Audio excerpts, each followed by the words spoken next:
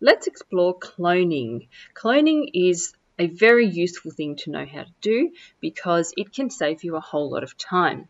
There are many situations in a game where you may want an actor to copy itself, especially games such as shooting asteroids, those sorts of games where once you've destroyed something, you'd like it to regenerate in a different location. So you can do all those sorts of things. But it can also just be really useful to create multiple instances of the same object for the sake of maybe background decoration. So that's what I'm going to do in this tutorial. I'm going to create 5 clones of a cloud so that I can have 6 clouds nicely positioned up the top of my stage. So first things first, we grab an on start button, and then we need to look for some cloning blocks. The easiest way to find those is by typing clone into the search field, and you'll see quite a few different ones here. We need a clone startup block, which is kind of the same as the on start block, but just for clones. This is specific instructions that every new clone will listen to as soon as they come into existence. And then we need to have a create clone of block. So we are creating a clone of the cloud, so we will just go cloud. And you could also do self.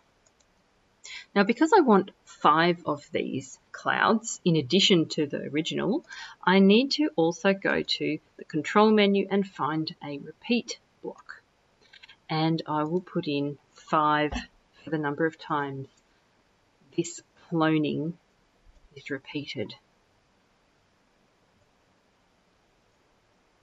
Now, if we press play at this point, you won't see 6 clouds, and that's because we have actually got 6 clouds on the stage. It's just that they're all in exactly the same spot, so they're all kind of lined up behind each other because we haven't put anything into our clone startup area, so we haven't told these clouds where to go when they appear.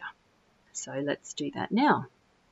I would like my clouds to generate somewhere in the top half of the stage, and if we have a look at our graph, so I've just turned that graph on, we can see that X and Y 0 is the dead center of the stage. So X is the horizontal axis and Y is the vertical axis, so up and down. So I know that I want my clouds to appear somewhere above Y0. So going up from 0 all the way up to 384Y, somewhere here.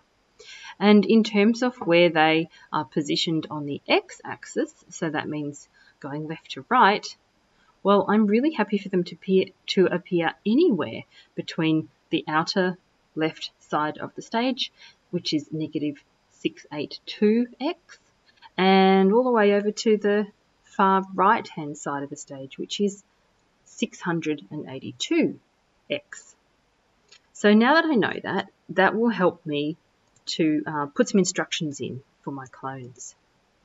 So the first block we need to find is the go to block.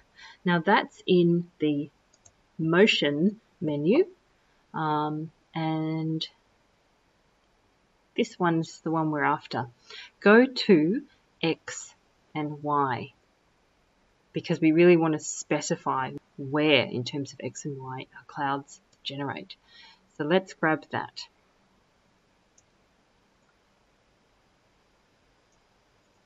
Now we want them to generate randomly, so I need to go and find a block that will enable us to do that.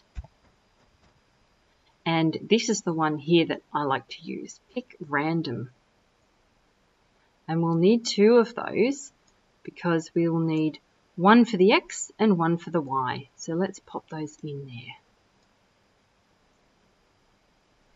So picking random location for X anywhere between, turning our grid on, negative 682, or I might make it negative 640 because I don't want half the cloud hanging off the stage, and 682, so I'll say 640. Positive 640. And then in terms of our y-axis, or the y location, we see that y0 is this point here. So anywhere between 0 and the top of the stage, which is 384, so I'll say 340. Okay, now let's just turn our grid off and have a look to see if that's worked. And that looks good. And so every time I press stop and play, you'll notice that those clouds generate into different locations because it's random. Now, the other thing you can do is have this generation of clouds, have the cloning occur on a particular event. So, for instance, if we pressed the space bar, and I'll grab this block here,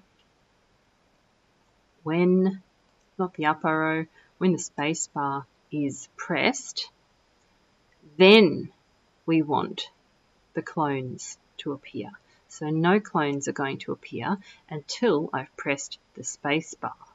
Now, this will show you something interesting that we all have to be careful of. I'll press play, nothing's happening. As you can see, it's just waiting for me to press the space bar. And then when I press the space bar, there are my clouds. But what if I press the space bar again? More clouds. And again, more clouds. And so you really have to be careful when you're using the clone tool that you have put some conditions in there that will take care of stopping the cloning from happening. You need it to stop at some point. So that's just something to be aware of. I hope that helped, and I'll see you next time.